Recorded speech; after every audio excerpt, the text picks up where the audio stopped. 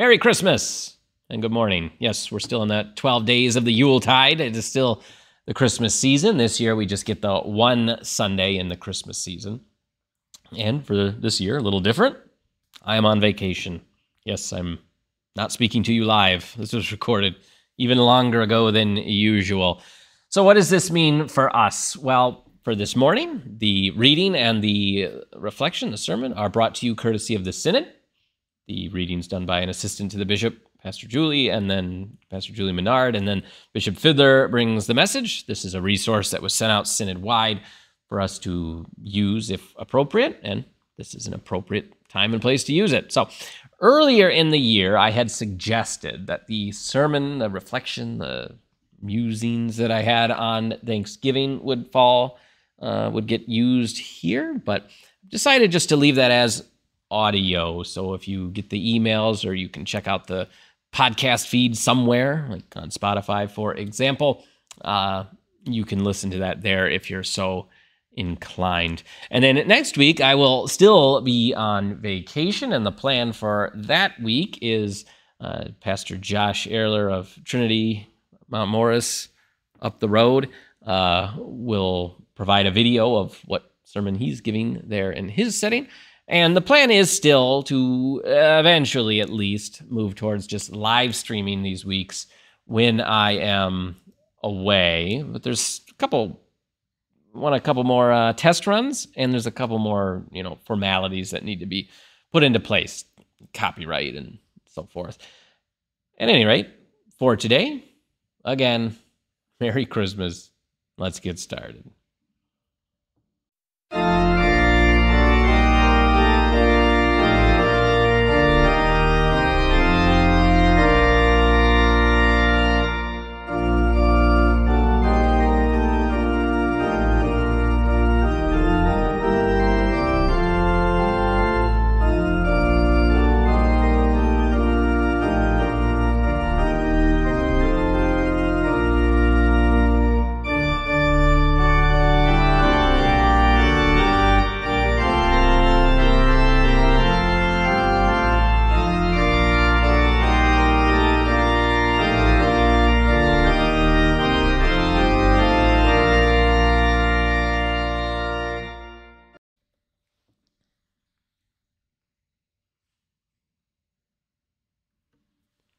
Blessed be the Holy Trinity, one God who shines in glory, clothes us in compassion, and bears gifts of mercy for all.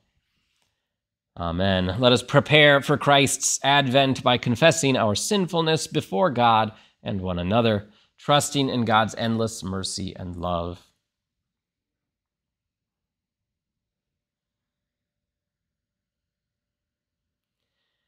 Merciful God, we confess that we are not perfect. We have said and done things we regret. We have tried to earn your redeeming grace while denying it to others. We have resisted your call to be your voice in the world. Forgive us, loving God. Give us your righteousness, the strength to put aside our failures, and the courage to try again. Amen. Dear people of God, hear the good news. Christ the Savior is born. You are loved and forgiven in the name of Jesus, who has come among us. You are freed from proving that you deserve to be loved, because God's love is given to you as the most precious gift of all. Rejoice in this love and share it with the world. Amen.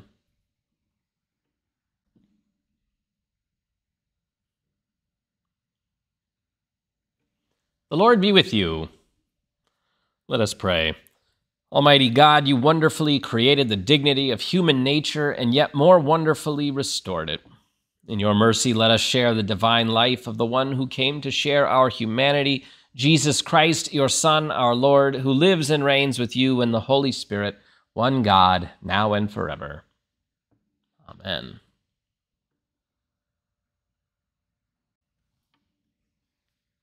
Our first reading for this morning comes from Galatians chapter 4.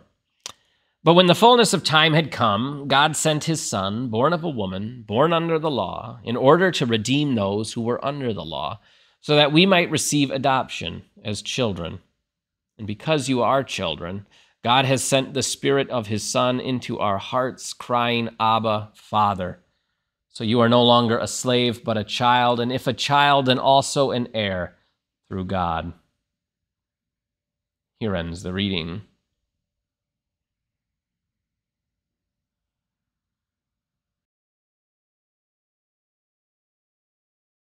This is a biblical storytelling of the Holy Gospel according to St. Luke, the 2nd chapter.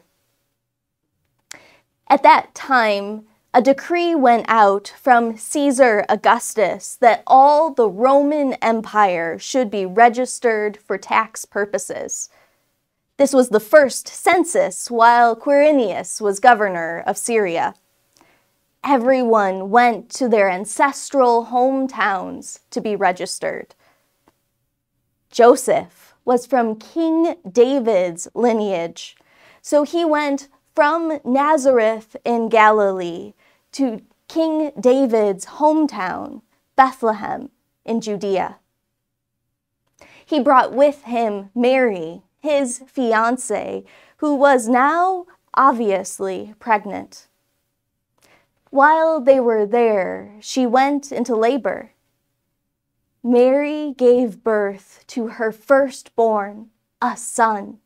She wrapped him snugly in strips of cloth and laid him in the feeding trough, because there was no room in their relatives' living quarters.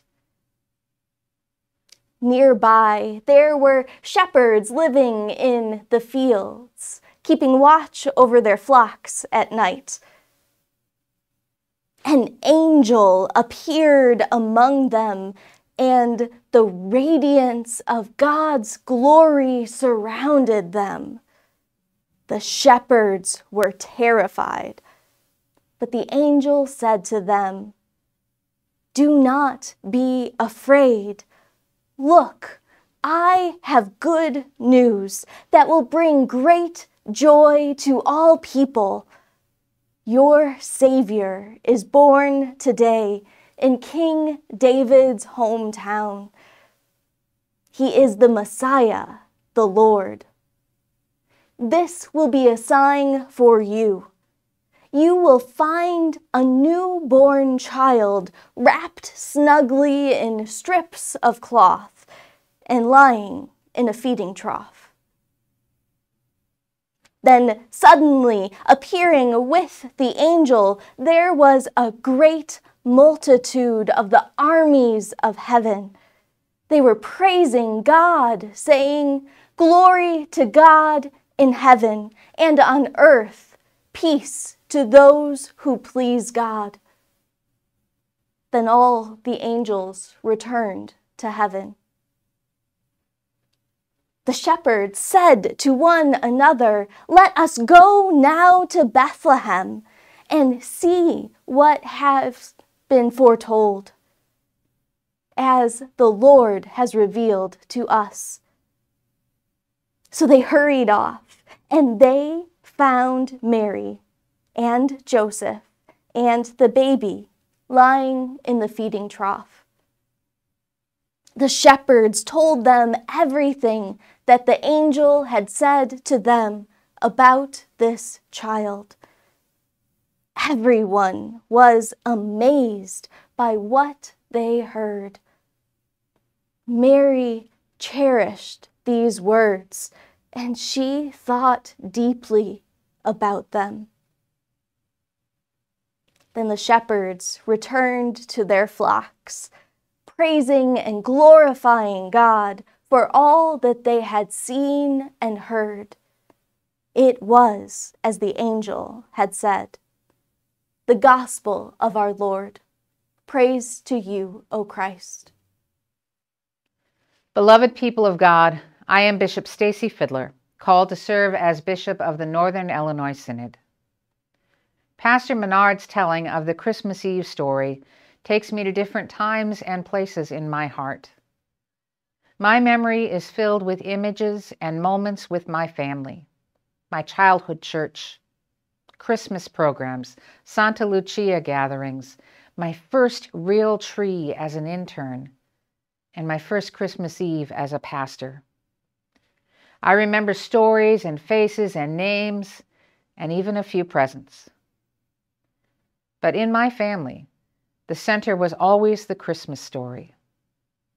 Mary and Joseph and shepherds and angels and a simple newborn baby, wrapped in whatever the people around him could scrounge up and laying there among them as a miracle. I'm not sure that I have always understood the depths of that miracle we proclaim. As a child, how much do you understand the importance of having God with us? But as an adult, in a world multiplying in pain and fear and uncertainty, I cannot imagine anything more powerful and important than this baby. I sat in several rooms recently where the multiplying of uncertainty filled the space. One room, people were gathered to talk about nonstop bombings on one side and nonstop threats of terrorism on the other. And you could see the grief growing.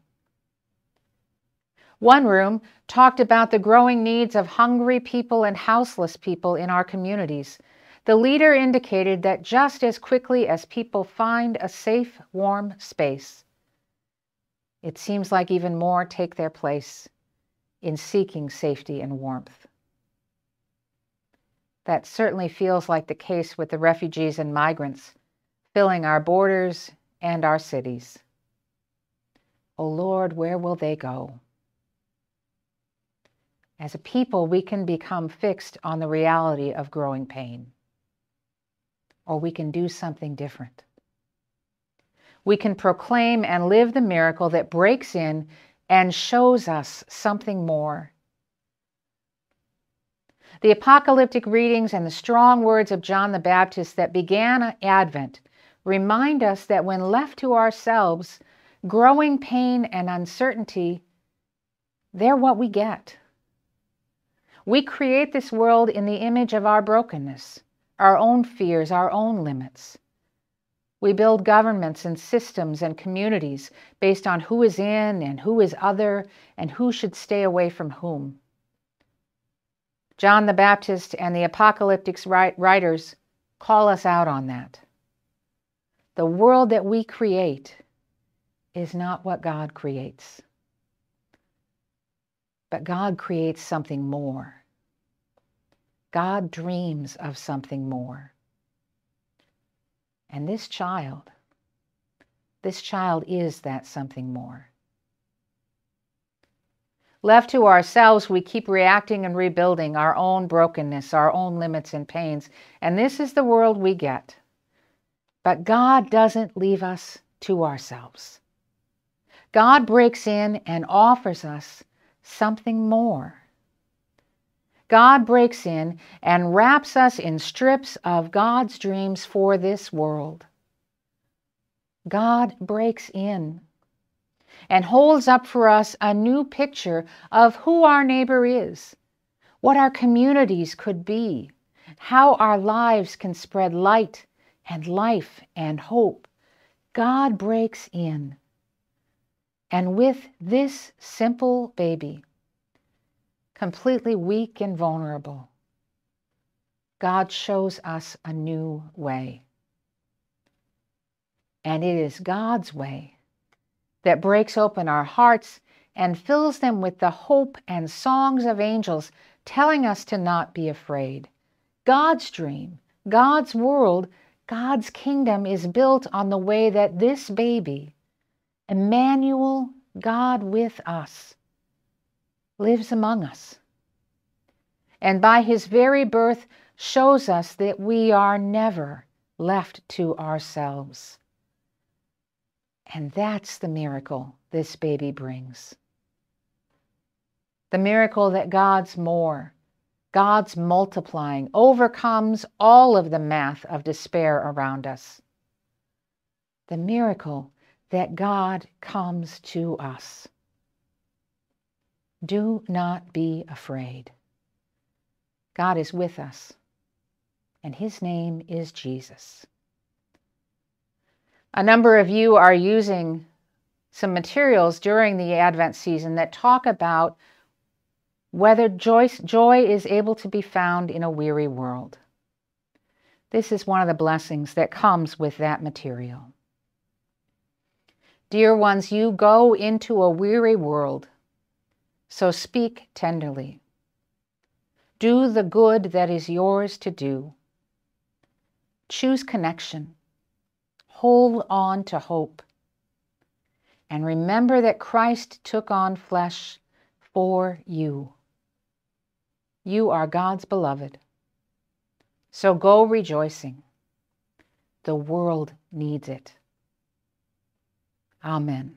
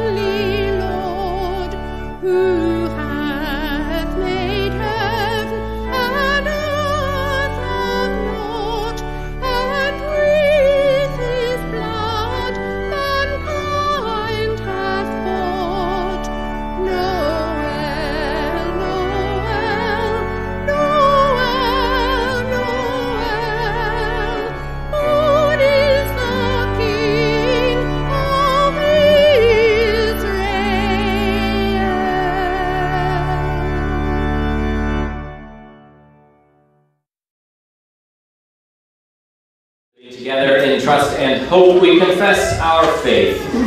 I believe in God, the Father Almighty, creator of heaven and earth. I believe in Jesus Christ, his only Son, our Lord. He was conceived by the power of the Holy Spirit and born of the Virgin Mary. He suffered under Pontius Pilate, was crucified, died, and was buried. He descended into hell. On the third day he rose again. He ascended into heaven and is seated at the right hand of the Father. He will come again to judge the living and the dead. I believe in the Holy Spirit, the Holy Catholic Church, the communion of saints, the forgiveness of sins, the resurrection of the body, and the life everlasting. Amen. Trusting in God's good news of great joy for all people, we offer our prayers for ourselves, our neighbors, and the world God loves.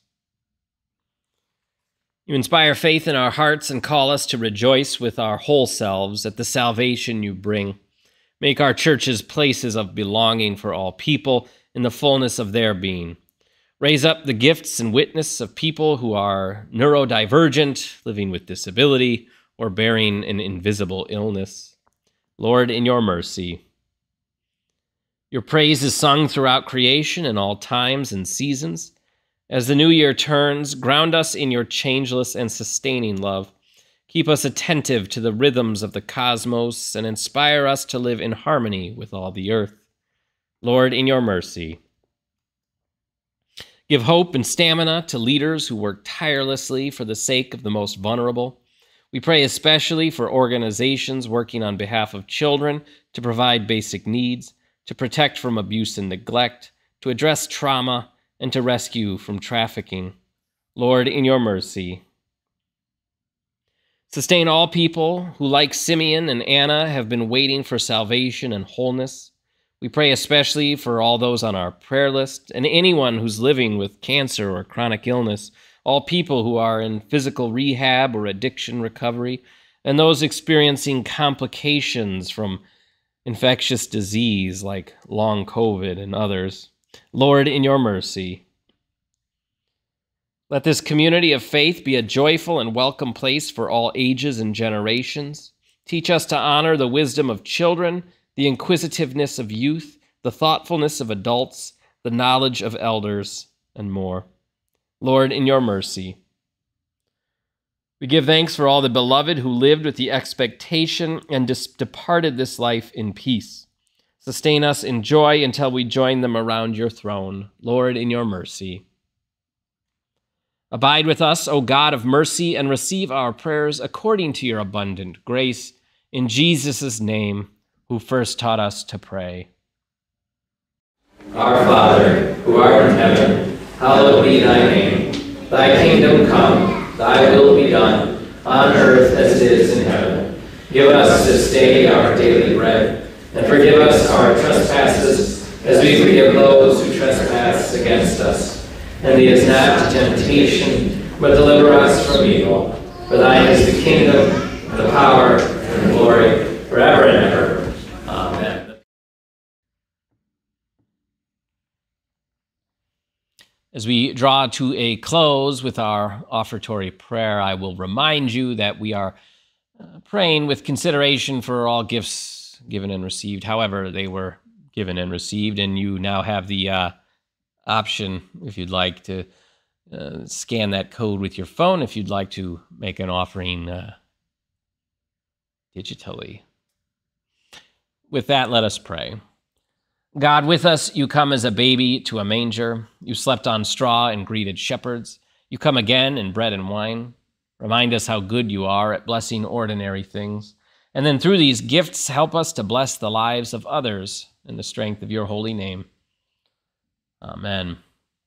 May Christ, who by his incarnation has filled us with grace and truth, give you peace this Christmas and always. Almighty God, Father, Son, and Holy Spirit, bless you now and forever. Amen. Go in peace, share the gift of Jesus. Thanks